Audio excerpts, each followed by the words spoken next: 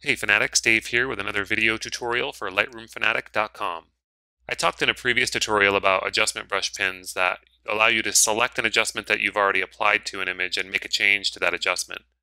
Another thing you can do with those adjustment brush pins is to see what part of the image they actually apply to. So again, to see the localized changes that you've made to an image using the adjustment brush tool, select the adjustment brush by either clicking on the icon for it or hitting the letter K. And you can see all of these pins represent changes that I've made to the image using the adjustment brush tool.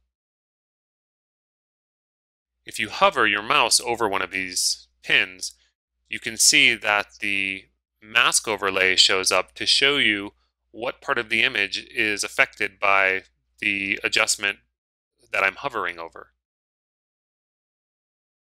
So as I hover over each of these, you can see they affect different parts of the image. Now that's great, but if I wanted to fill in an area where the adjustment brush maybe hasn't completely hit, and if the adjustment itself is something that's kind of hard to see, for example, if I wanted to darken the sky a little bit around that rock, as soon as I move my mouse off of the pin, the mask goes away. And even if I select the pin to edit it, and I want to paint around that rock, the mask again goes away as soon as I move my mouse off of the pin. So one of the options that you have is to turn on the mask overlay for the pin.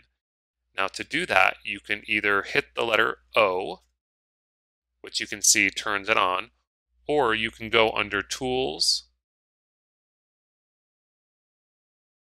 Adjustment Brush Overlay, and either hide or show the overlay. And in this case, it's already visible, so the option would be to hide it. You can see while we're in this menu, you have the option of changing the color of the mask itself. You can also do that by holding down Shift and hitting the letter O. And you can see I'm toggling through green, white, black, and red. Changing the colors is helpful when the mask is the same color as an object that you're trying to mask around. For example, if you had a red chair, the red mask might not be the best option because you might not be able to tell where the mask bleeds into the color of the chair. So in that case, switch it to something like green so you can get a better idea of where the adjustment is being applied. You can also adjust whether or not the overlay is visible by looking at your toolbar.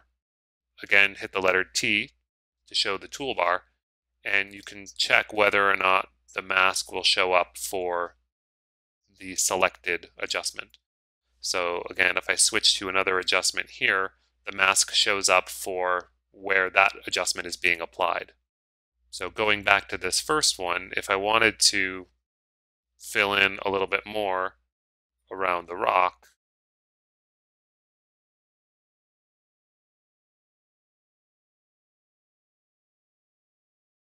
I could do that. And that is how you show the selected mask overlay in Lightroom. For more, or if you have any questions, head over to lightroomfanatic.com.